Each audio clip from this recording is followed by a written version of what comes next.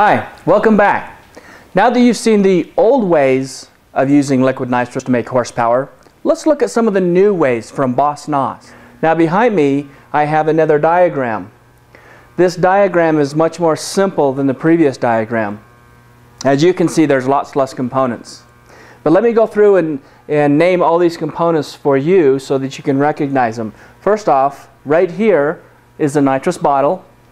As you come down the nitrous line, you come down to the smart box, and on down the line we have a NPFI. It's a nitrous powered fuel injector.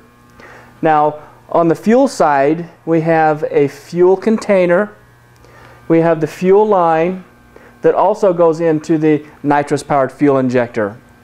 Now this system is quite a bit different from the old system and the old ways of doing liquid nitrous. First off, the old system used to run on 900 psi. The new way of doing liquid nitrous is we run on 300 psi. So you're probably wondering how our system runs on 300 psi and the old one ran on 900 psi, or why.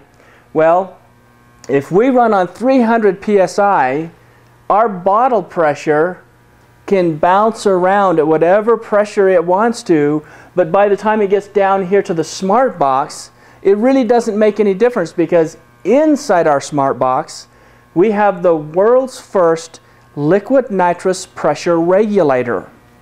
Now once again, the pressure can bounce all over in this bottle and it makes no difference. The liquid nitrous pressure regulator harnesses that pressure and delivers a steady 300 psi. Now downline from the pressure regulator we have the nitrous powered fuel injector. This is a world first as well. This actually is a solenoid, but it's operated by the nitrous. So as you activate the system, the nitrous comes down line, and as soon as it hits the nitrous powered fuel injector, there's a piston inside of this, and the pressure lifts the piston up, which opens an orifice down at the bottom of the nitrous powered fuel injector. Now if you'll see right here, there's another line running to it, which is the fuel. So the fuel is sitting right here all the time.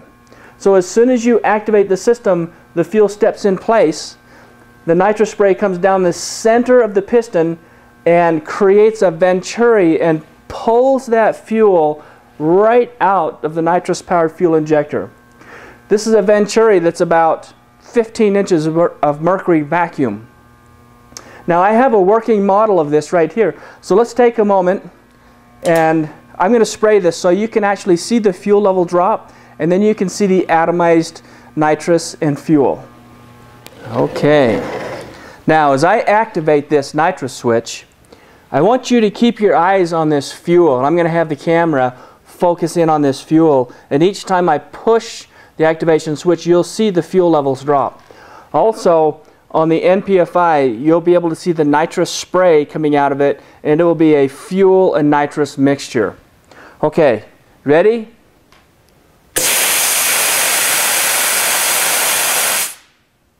Now I also want to reiterate the simplicity of this system. There's no fuel pump here, yet it's still pumping the fuel, which goes back to our diagram right here that I was talking about earlier.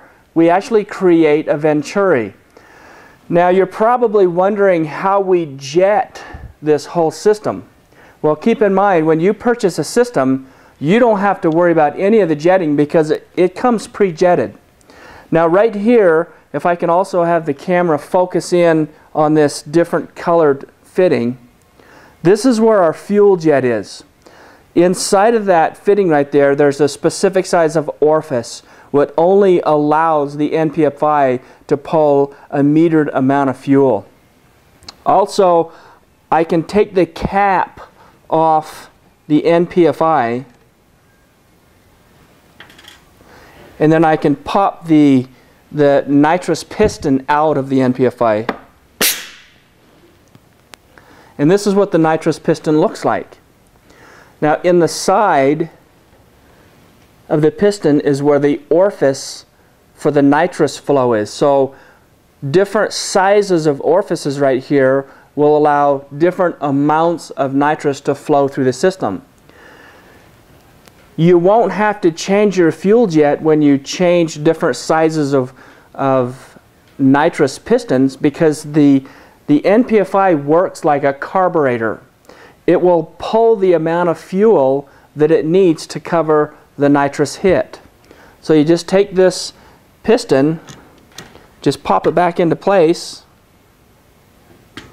put the cap back on,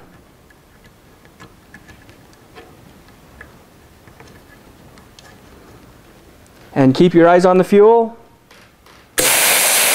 Instantly primed, and once again pulls the exact same amount of fuel every single time. Keep your eyes open for the Boss Noss truck. We'll be up in the mountains riding snowmobiles. We'll be out on the sand dunes riding four-wheelers and side-by-sides. And we really appreciate you taking time for us. Thank you very much.